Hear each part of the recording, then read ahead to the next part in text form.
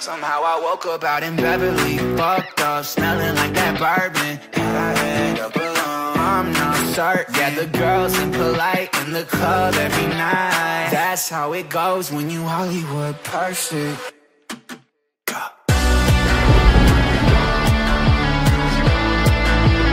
Hollywood perfect.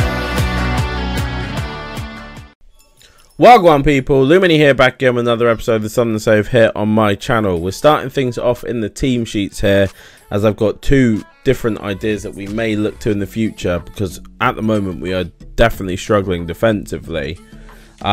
We've got a 4-3-3 with two CDMs here. Obviously people might not be in the right position, but that is what it is.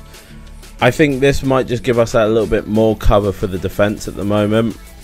There's also the idea of swapping Sangare and Oxford, which is something we're probably going to attempt to do in this game.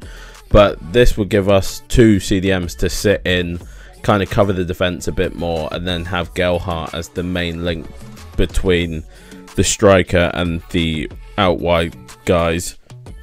We also have the idea of a potential 4-2-2. Again, it kind of effectively works the same way, with the CDMs to sit in front of the defense and then the out wide guys, but you'd have two better passers to hit two strikers. We are going to keep things how they are for now.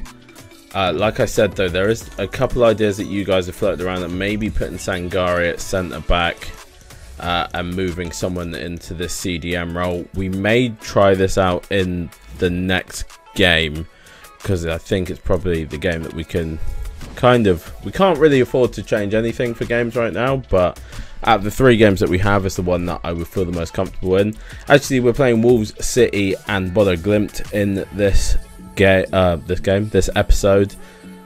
I think Bodo Glimt we definitely need to try and play our best team, so it's better to experiment before them. Wolves and City we can kind of move things around a little bit, so we'll probably do that. We do have a press conference start this one off though, so let's get that done and then get into the first game against Wolves. Hi guys, welcome to the press conference. We're ready for questions whenever you're ready to ask. You currently find yourself sat inside the top 10. Do you think your team has the ability to keep this up for the rest of the season? I talked about it at the beginning of the season. Ideally, we want to be fighting for some European competition next season. Qualification through the league is our ideal spot. Obviously we're competing in the Conference League as well, which give us another chance, but we want to guarantee our spot through the league. So fighting in the top 10 early season is what we're content with. I would have liked to be a little bit higher up at this point, but there's a couple of things that we'll work on, and hopefully we'll be able to push on and start grabbing ourselves some points again and push our way up the table. Early signs are that Benjamin Sesko may be the signing of the season for you guys. Can you talk to us a little bit about his impact on the team? We do a lot of extensive work on the targets that we want to bring in. Sesko was no different. We always felt he had the profile to fit in with this team and work out a partnership up top with Ross. We're happy with how things are going so far. Obviously, Sesko's been incredible, scoring a lot of goals for us, really dragging us out of some tough positions in the past couple of months. And yeah, we're happy with him. I know there's still more to come from him, so we'll look forward to seeing what he can do for the rest of the season. Though you're currently riding high in the table, you have also faced some defensive struggles. Can you talk to us a little bit about what's going on with that? Yeah, with the whole system change that we had with the addition of new defensive defensive players coming into the back line, there was always going to be a little bit of time of readjustment to find out those partnerships, find out how things work, and I think that's currently the period that we're going through.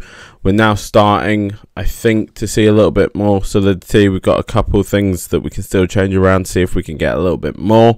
But yeah, it's just something that you got to work on throughout the season, and we've got a couple plans in mind, so we'll look forward to seeing how those shape out in the coming months. Thanks guys. So our lineup, pretty much the same, a couple changes. Etienne Green in goal, Aaron Sangare, Santos and Gunter at the back, Brownhill dropping into that CDM role, Dahoud and Booker playing in the midfield together, and the front three are exactly the same as they have been for the last couple. Rethought dropping down to the bench. The initial 11 for Wolves. The Wolves lineup, Rubio in goal, Semedo, Longwich, Sanderson and Aït-Nouri, Lindstrom, Hodge, De La Cruz, Garcia, Kalajic and Hwang Hee-chan at the front three. Some decent options off the bench for them as well. Kalajic, a very tall player, so that's something we're going to have to try and combat. I'd really like some better performances. It's been very frustrating the last couple of games to play this, and I'm hoping to kind of re-find the enjoyment at some point. I mean, that's a very good way to start things. From Wolves kickoff, we managed to counter quickly, find Gelhardt in space, he squares it across, and Benjamin Sesko is there to prod home. Obviously, we've had a spree of absolutely dominating first halves and then being pegged back in the second half. If we can stop that, it's actually very close to Longwich there. I can't remember how to say his name. The faceless man to clearing the ball there. I think he probably would have put it in the back of his own net had he done that. Love to play on the counter attack. Attempted foul there from Garcia, it looked like. Dahoud. Aaron's going to pick this one out. I'm pretty sure Ross Stewart is offside. It's a very good header to finish it, but it is unfortunately offside for Ross Stewart this time. Fans still don't know, it seems. I was hoping that would go to Sesko. However, saying that, both Sesko and Ross Stewart were offside as the Wolves line pushed up. Kalajic does not do anything with it. Gunter's going to pick it up here. That should be half time if we clear this one up the field, and it is. Well, that's going to be all for the first Again, half. defensive performance in the first half, not bad. Decent half from Josh Brownhill in that CDM role as well. Benjamin Sesko giving us a very narrow lead. Joe Gelhardt should have made it too, but put it wide past the post. Can we keep up this defensive performance for 90 minutes though? That is the ultimate question. Josh Brownhill may be convincing me to full-time switch to this. Dahoud's going to hit one. Oh, it's actually a very good hit from Mahmoud Dahoud there. Good bit of defending from Santos. Are you kidding me? He didn't even touch him. Oh, what a shit goal. What a shit goal to concede, man. A free kick that shouldn't be a free kick, and then the keeper saves it off the post, comes back off him and goes into the back of the net. We just cannot get any luck right now, can we? We just can't get any luck. You know them ones? Nunez going to go out like De La Cruz. Of course, he's going to play it right around the corner easily. Who is De La Cruz, by the way? I need to look this guy up, so I'm not even sure who he is. How about the short corner? He is creating all kinds of havoc for me. And he takes it away. Who gets this one though? And is broken away from De La 10 Cruz. minutes left for play. Vertson is up against Semedo. Obviously, it's a pace-on-pace matchup, so I don't know how it's going to go. Vertson forced a bit wide, but will finish it. Semedo couldn't get anywhere near your Vertson. It's 2-1 late on. Don't have a lot of faith that we'll hold on to it, but it's 2-1 late on. Good breakaway from their corner against us. Semedo just cannot get anywhere near. That's a good finish from your Vertson. We've seen him finish those a couple times now. First goal in the league, but he's been doing it in the Conference League. He's great at finishing from those tough angles. Nunez. Booker wins it into Loftus-Cheek. Sesko's got the chance to break away from Sanderson here and find Vertson to finish off the game in the 86th minute. 3-1. I can't see Wolves getting back in it now. Could be famous last words for me because they probably will now. But it is 3-1. Your Vertson off the bench. That's a very good nick there. Can't remember who nicked the first one. But we nicked the ball away. Find the ball to Sesko. He manages to get away from Sanderson. Lays it across perfectly. Your Vertson off the bench. 2 goals. 2 huge goals for us as well. Amad Diallo has nicked it again. Sesko now to make it 4. The game is done. The subs have come in huge for the boys. Well, first of all, where's the defending? They're all over the place. Amad Diallo nicks it. Sesko breaks through once again. Dion Sanderson has not got any hope of matching up with Sesko right now. And he makes it 4-1 in the 89th minute. Take a tactical foul there. From the referee this time. And I think Brownhill doesn't win against Kalajic this time, but does win against goes Nunez, the and it's a final huge whistle. win for the Sunderland boys. 4-1. Finally, we show up. Finally, we get a result. Huge result. Which is a great example to teams that keep possession for the sake of it. I think they're a joy to watch at the moment. Benjamin Sesko with a massive performance there. Couple massive substitute performances as well, to be fair, that we can't forget about. Amad Diallo nicking the ball a couple times there for us. But it takes us a long time, but the last 10 minutes. Can we go back to see who stole the ball? Maybe Mahmoud Dahoud. This one was the steal from Amad. I think the second one, no, was this the steal from Sesko? Did he steal it or did he? No, we can't see. But a couple huge performances there. Man of the match, it has to go to Benjamin Sesko for his work rate in that last couple of minutes. Also with 2 goals and an assist. Absolutely huge performance. Well done, Benjamin Sesko, on your inform. 4-1 win against Wolves. Come on. Big win for us there. Sees us back up into 7th place after a little bit of a drop-off. I mean, I think I've been kind of convinced there to put Josh Brownhill in the City game, in that CDM role. But we have got a huge test coming up in the next one as we go up against City. So let's see if we can kind of do the same thing in that game. Probably not 4-1, but I'll take even a draw in that game. So just out of completely nowhere, I've never had this happen before. I'm assuming this is a training injury. Philip Billing has broken his tibia. I've never had this just randomly pop up before. But yeah, he's now going to be out for 6 months. So he's not going to be of much use to us for rotation anymore. Because, oh no, was he away? Oh, okay, he was away on international duty. I was about to say, I've never had a training injury like that before. Right, here we are, City game. We go into it in 9th, they come into it in 6th because the teams below us have just played. Very surprised to see Burnley up competing around in the top 10 at the moment. That is a pretty big turnaround from last season where they were struggling towards the bottom.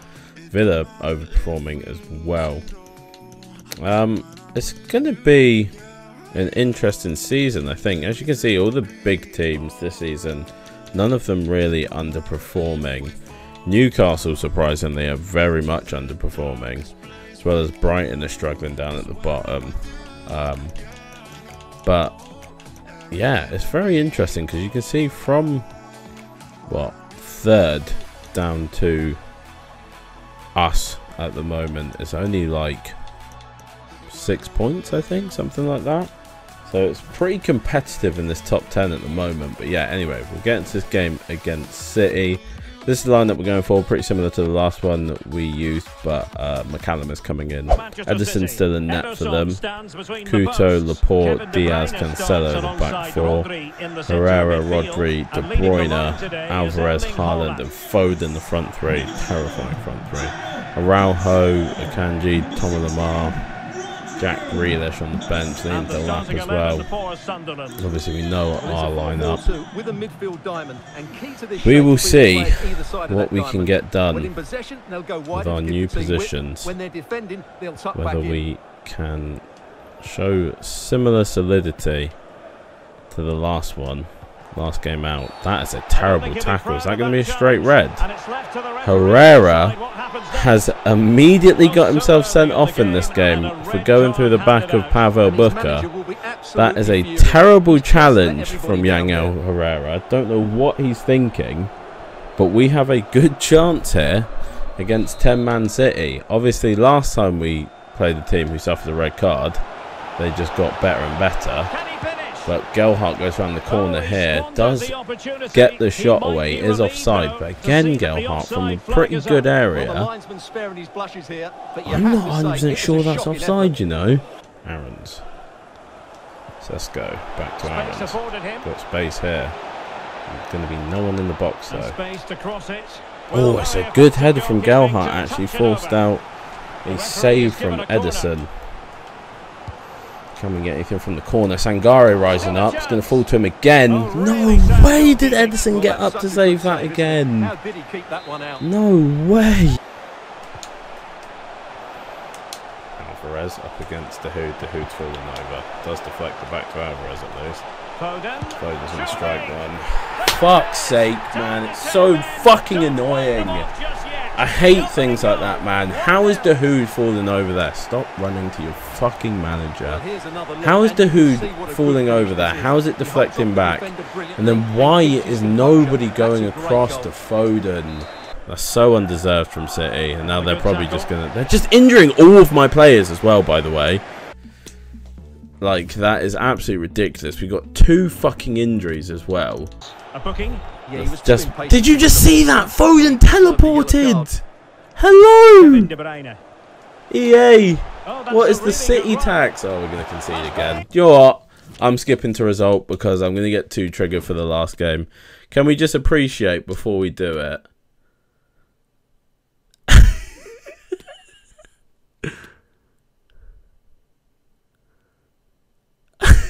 He's teleported in front of Santos for the ball to fall back to them. I know I shouldn't do this, but I just can't. I just cannot be bothered. They've got 10 men and they're completely outplaying us somehow, even though we're literally playing better than them. But shit just keeps falling to them. They somehow win 3-0 with 10 men. I'm just not into playing City right now. Probably next season I might just start simming City games because they're just not worth it. Benjamin Sesko, of course, has got a broken toe, so he'll be out for 3 months. Josh Brown has only a shoulder.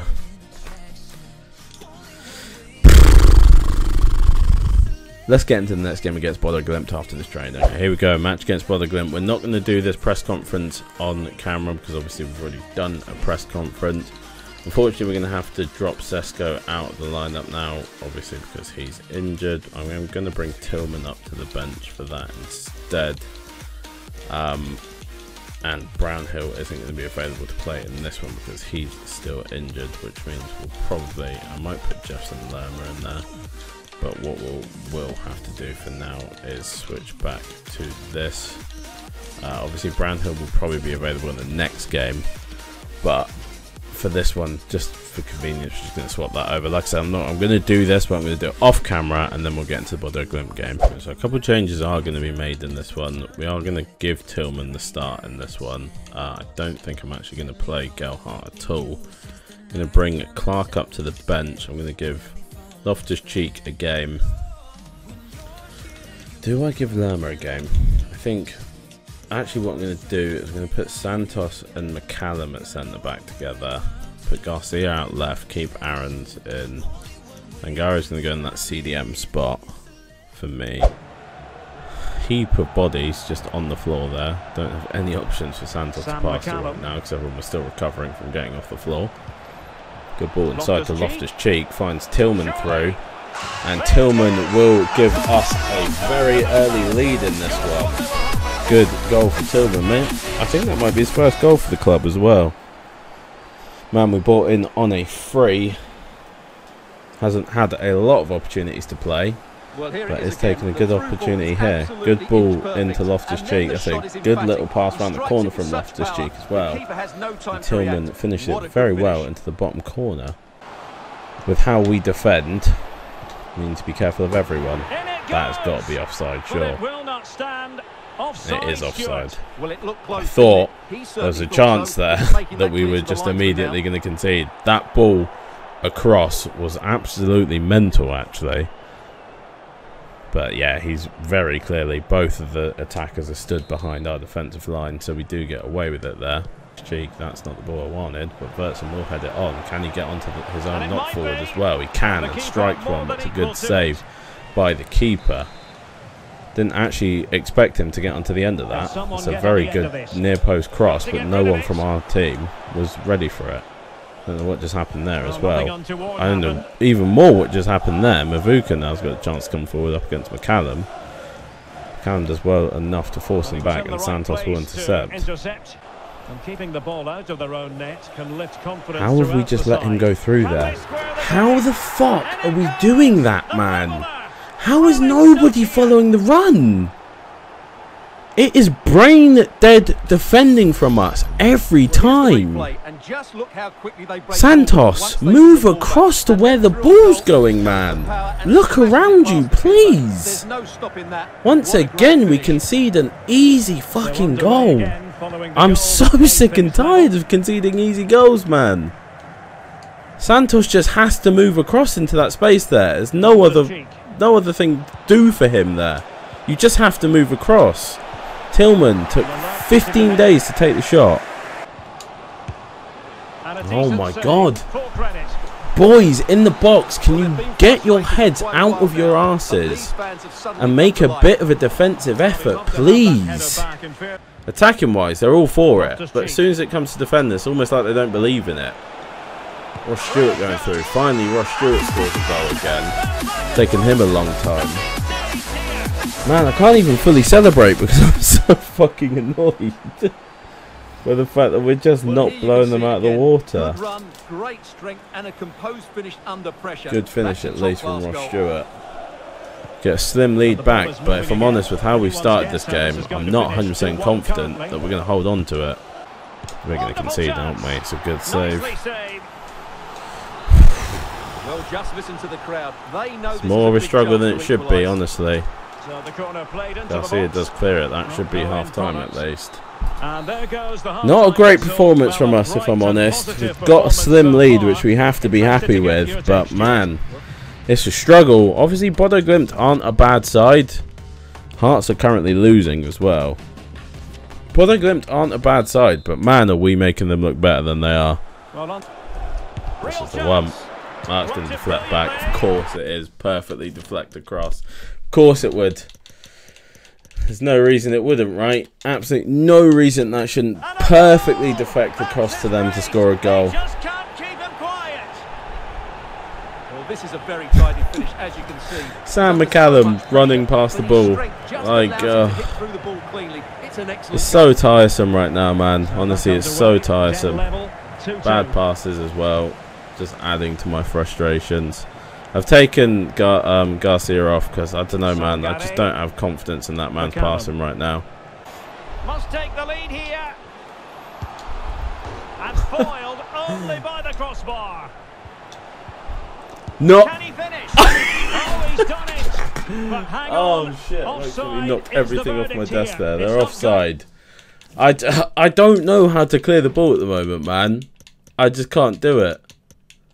The ball just keeps coming back into the box. I don't know.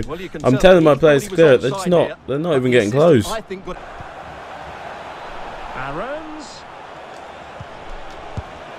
Oh, fuck off, Haken, man. That should have been the winner there.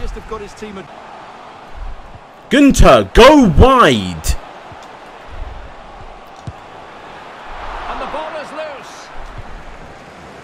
Absolutely terrible what I'm saying right now.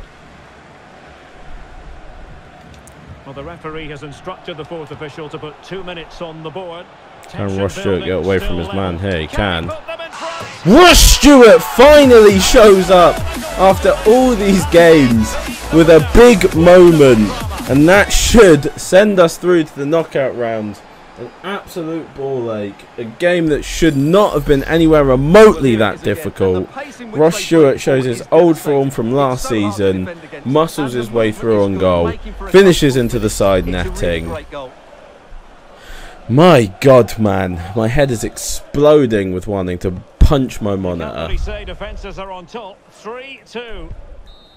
Ross Stewart does send us through to the knockouts round. To the knockout round. If Hearts did lose, then I think we top the group as well. But bloody hell, man, did we make it difficult for ourselves. Ross Stewart, 2 goals, showing up big in the game. He's going to need to show up even bigger than that because Benjamin Sesko is out. But bloody hell. All I can say is bloody hell, because we made that probably as difficult for ourselves as we could. 62% possession, and still we had less shots than the opposition, man. So we are through as winners of the group. It took us long enough. It was difficult enough for us to actually do it, but we finally get ourselves through as winners of the group. Not as convincing a performance in the group as I would have liked. There's a lot to be done. That is going to be the end of this episode. An okay episode results-wise. The first game I was very happy with how we played. The City game we're not talking about. Bodo Glimt, not particularly happy with how we played, but it is what it is. We got the win and got ourselves through, so that's all that counts. We do move on to a very, very busy December before the January transfer window, though. You can see we have a bunch of games here. The next episode will be these 3 top ones, all only 2 days apart. So that's going to be a very tough schedule. Then we have our last Conference League game, which will probably rotate the team completely. Chelsea and Southampton will follow those games. And then the episode after that, before we get into the January transfer window, will be Tottenham, West Ham, and Tottenham again, actually. And then we will be into January. But that's going to be the end of this episode. Please like, subscribe, turn on the notification bell to get notified when the next episode is available to you, and I hope to see you in it. Peace. I'm saying bye to all the lies and all the times you cried, saying that I wasn't right, yet I was right by your side. You manipulator, playing games, your friends